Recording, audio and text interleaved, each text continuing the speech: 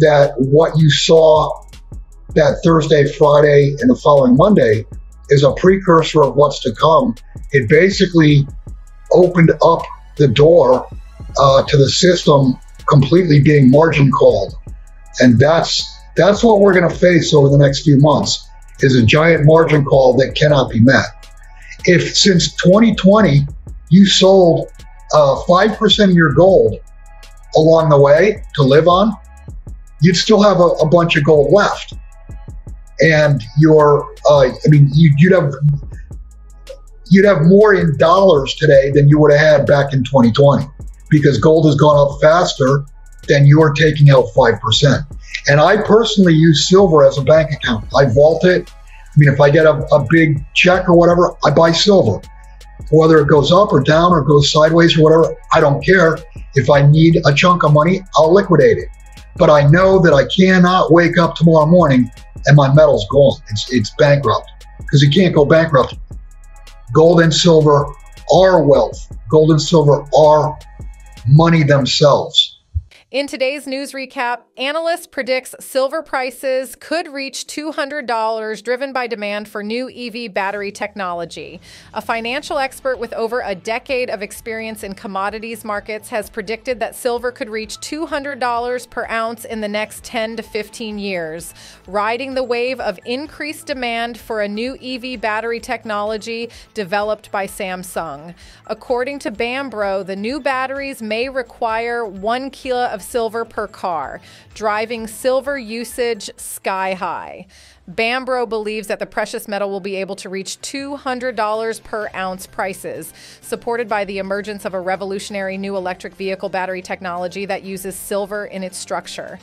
The new solid-state batteries developed by Samsung feature a silver carbon composite layer for the anode, allowing them to have an increased life, dramatically reduced charging times, and larger operating longevity. According to his estimates, each battery cell might require up to 5 grams of silver, putting the whole requirement for an average car battery at 1 kilograms. Bambro assesses that if only 20% of the yearly global car market adopts this kind of battery, 16 million EVs, it would increase silver demand sky high. Now we'll show you the best clips of the latest interview, but first, smash the subscribe button, hit the like button, and turn on notifications so you do not miss out our daily recaps. Enjoy the episode. If the system down, what is it exactly that you're going to buy? I mean, are you going to go to your local grocery store or Walmart or the gas station, or you think you're going to go out to a Friday night dinner? Good luck. Everything's going to be closed. There won't be anything. I mean, think about when a hurricane comes. Your grocery store is wiped out in 3 days because there's not little elves in the back room baking loaves of bread and canning baked beans for you. So they're going to be empty. The whole idea behind gold is it transfers your wealth from the current system into the next system. And because everything's going to be reset, you're going to end up having relatively more capital in purchasing power terms. I mean, you can go out and you can cut a deal with somebody. I'll give you 100 ounces of gold for your house. And I mean, it can be done. You can do that today, but you're doing it on a one-to-one basis. It's not like you're going to be able to walk into a grocery store, with junk silver and use it, but you sure as hell are going to be able to go to a farmer, assuming you live rural. If you live in a city, well, good luck to you. There is no hope. If you live in a city, you're going to perish when this goes down. But if you're living rural and you can find a farmer that's got eggs or pigs or cows or whatever, they will accept junk silver. I mean, I've gone to plenty of farmers markets, talked to farmers, and asked them, when things go bad, will you accept junk silver? And 9 out of 10 will say, I'd rather take junk silver right now. I would say buy gold maple leafs. And if you can find Canadian junk, which is very, very hard to find, you would want that. Your next best would be Canadian maple leafs. As an American, you want the coin of the realm. You want gold eagles or pre-1933 gold. And in silver, as it stands right now, for what possible reason would you buy any other form of silver right now, because junk is basically the same price as bars or generic coin or whatever. A year ago, there was a $10 premium. So the premiums have evaporated. You're buying silver in basically its cheapest form. And by far and away, the form of junk is the absolute best form for an American to own. It's the smallest denomination. It can't be counterfeited. It's readily recognizable. And it's U.S. mint lineage. I mean, junk is the absolute best form for an American to own. And I don't know if I'm the largest broker in the country with junk silver on the books, but I'm definitely one of the 10 largest brokers in the country as far as getting junk silver in customers' hands. Because that's really all I've done since, I'm going to say 2017. And other than IRA accounts where you've got to do something that's 99.9, in which case I've done silver. I mean, yeah, have I done a few bars or generics because, people are jumping up and down. No, I don't want junk. I want the crappy bars. I want the crappy generics. Those are not going to trade. You will not be able to barter with a generic coin or a bar when this thing goes down, because the other side of the transaction is going to look at it and say, how do I know this is real? Because they're easily counterfeitable. Junk, you cannot counterfeit. If you had a counterfeit dime or a quarter, brand new, they'd be shiny. And if somebody wants to give you a shiny 1937 dime, run away from it, because there's no way in hell that that's a real dime or quarter or whatever. It has to show where. In today's news recap, Bank of America expects declining silver inventories to make the deficits count. The Silver Institute shows that the silver market has been in a deficit for the last 5 years. And during that time, we've seen substantial decreases in global inventories, which makes sense, as the metal has to come from somewhere to meet the shortfall. Yet, with no resolution to the gap in sight, as the deficits are widely expected to continue years into the future, a recent Bank of America report suggests that the declining inventories are starting to make the deficits count. Their report also commented on China's surging silver consumption, which has continued to grow in 2024 as their solar production has, again, exceeded expectations. And with governments calling for a tripling of green energy by 2030, the demand for silver is going to have to increase if the governments are going to get anywhere even close to meeting their targets. China has already shifted to being a net importer of silver.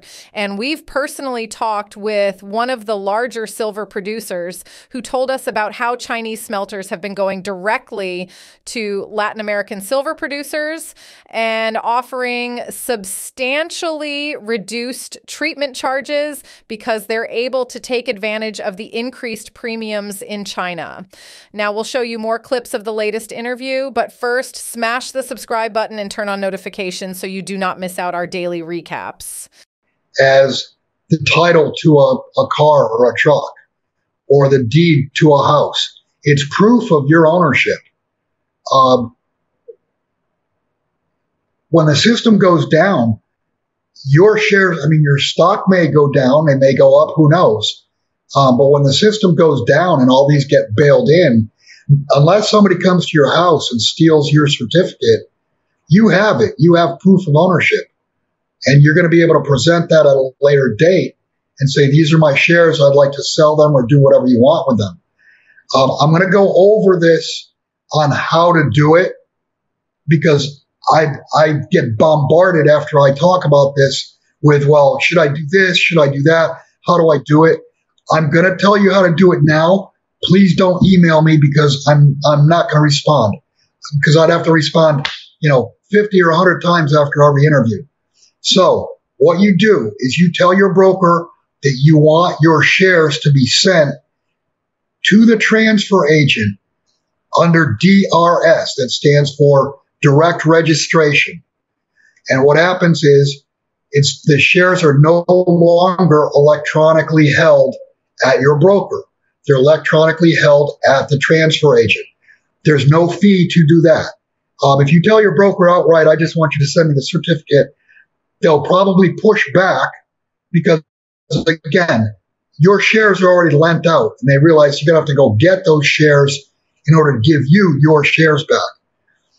So, and they'll charge you $500 to do it, and it'll take forever and ever to get done.